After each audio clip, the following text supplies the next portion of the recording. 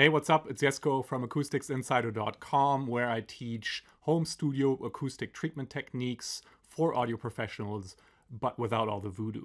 Now, if you're moving to a new room, or maybe just switching rooms because you got options for a new one, you've probably seen a video of mine about optimizing room dimensions, or you've just read somewhere that you really need to have a particular ratio of room dimensions.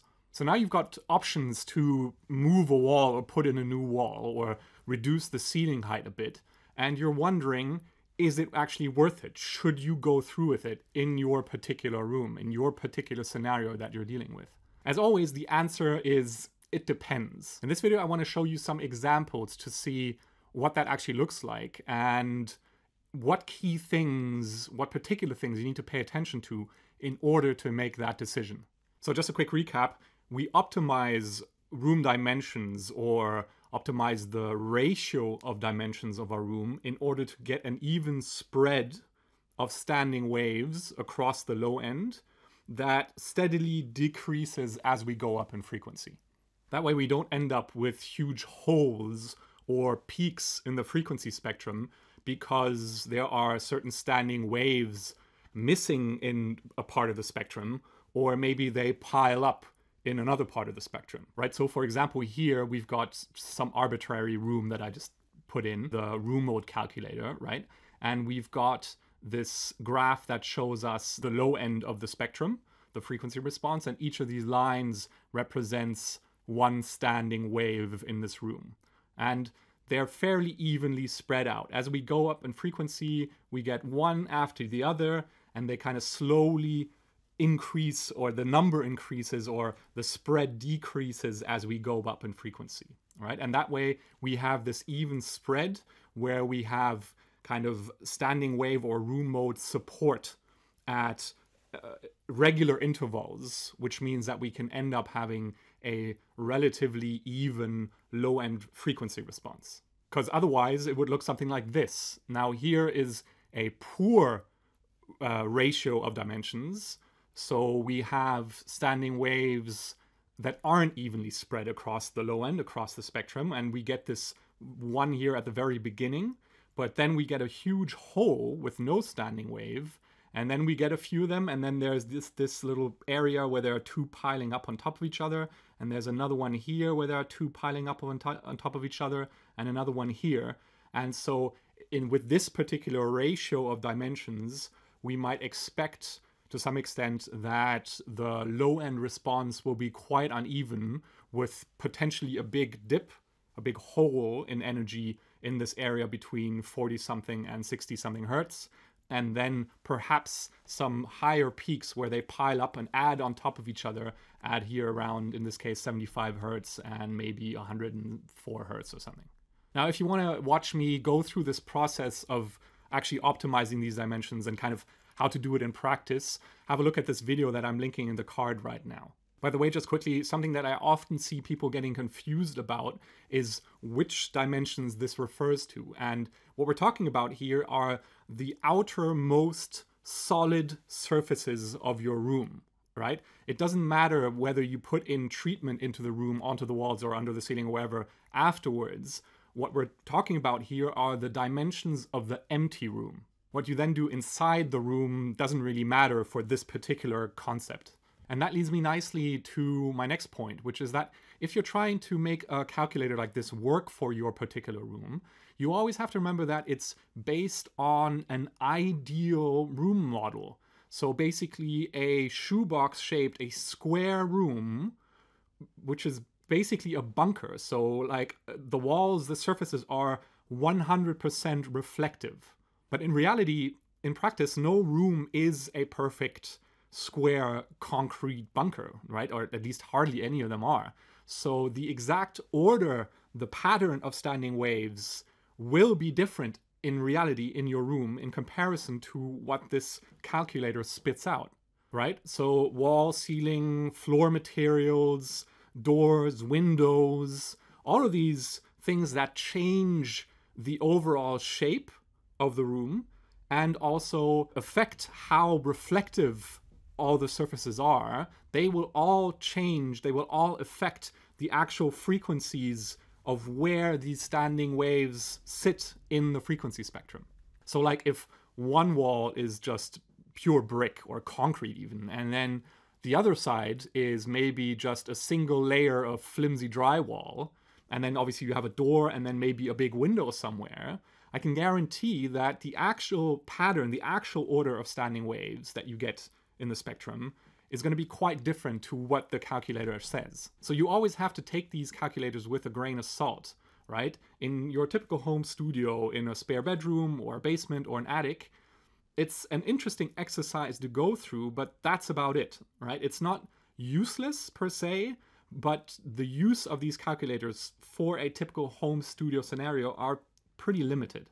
So that means if you want to make changes to the dimensions of your room and you want it to actually work as predicted, there are basically two things you got to watch out for. So first of all, the room has to be square shaped, right? You got to stick to that shoebox shape, because otherwise this calculator isn't going to work, right? None of this angled wall nonsense. You're just going to make your life really difficult because it basically becomes unpredictable what actually happens in the low end. And second, you need to make all the surfaces in your room as solid, as reflective as possible, right? There's no point in putting in a single new wall made out of a single layer of drywall. Yeah, that's just asking for trouble. At the very least, you need a double layer of drywall. And by the way, this also counts for the ceiling. You can't just put in like one of those flabby suspended ceilings and expect it to basically reflect sound so that these predictions still work, right? Low frequencies are just going to pass through that flimsy suspended ceiling and are actually going to get reflected off of the first really solid barrier they encounter, which is probably going to be the actual ceiling above your suspended ceiling, right? So you always have to make sure that all the walls, all the ceilings, the floor, they're as reflective as you can possibly make them. They have to be solid and heavy in order to properly reflect low frequencies and actually make these calculators work. So taking this back into the practical world, that means when you're thinking about putting in a new wall, you always have to consider just the very practical implications of cost and time involved and how much work it takes to do this, right? You want it, if you want this to work as predicted, you have to do it right? You can't just go halfway and then expect it to work. And at that point, it's probably not worth it. So the final thing to consider here is just the overall size of the room that you end up with once you've actually optimized those dimensions. So what I've got here is an actual example of when that's the case. So this is an actual room that one of my friends and followers sent me today, wondering whether he should switch to this new room. It's about 7 meters something long, about 2 meters 50 wide, and just above 2 meters high. And he basically has the option to shorten the length of the room. He can't really do much about the width or the height, but he could put in a new wall to make the room shorter, right? And as it is right now, there's this big hole down here, right? And we've got like some piles of, or some frequencies where standing waves kind of pile up.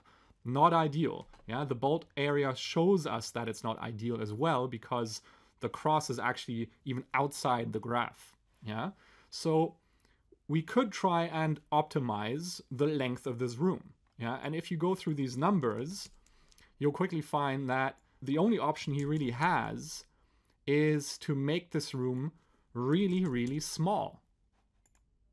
At this point, purely from a standing wave perspective, this room is optimized, but it's tiny. 3 meters 20 long, obviously 2 meters 50 wide, and just above 2 meters high. There's hardly any space left to put any treatment in this room. Otherwise, with this tiny room, things are going to end up really, really small and really cramped. You could get it to work, but is it better than the other option? Probably not. And that brings me to my final point, which is that no matter what you do, whether you work with the room as is or you optimize its dimensions, that's not a substitute for finding the best listening position, the ideal listening position in the room where you get the most balanced low end. Because if you want to have any chance at all at getting a full punchy, tight, balanced low end that actually lets you properly judge the bass balance in your mix, you have to make sure you sit at your room's low end sweet spot. Otherwise, you'll just be fighting an uphill battle, no matter how much treatment you put in the room. Unfortunately, you can't just arbitrarily pick a listening position because it seems right, and then hope that somehow the treatment is going to take care of the low end balance. And that's true even if you're working with general like rules of thumb, like facing the short side and being positioned at 38% of the room's length.